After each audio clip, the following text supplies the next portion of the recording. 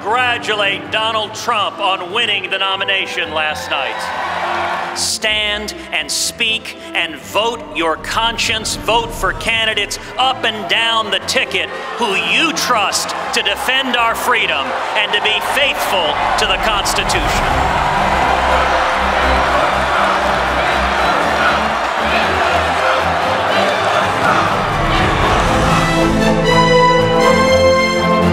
With no requirement for endorsement, he encouraged his competitors to speak once again.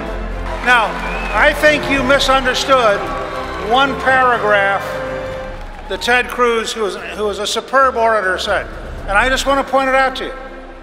Ted Cruz said, you can vote your conscience for anyone who will uphold the Constitution.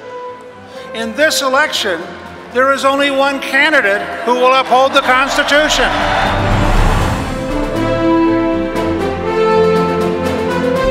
Hillary Clinton does not have the honesty, the courage, or the independence to be the president we need for the next 4 years. But unlike Hillary Clinton, Donald Trump is committed to cut taxes, curb spending, and get our national debt under control.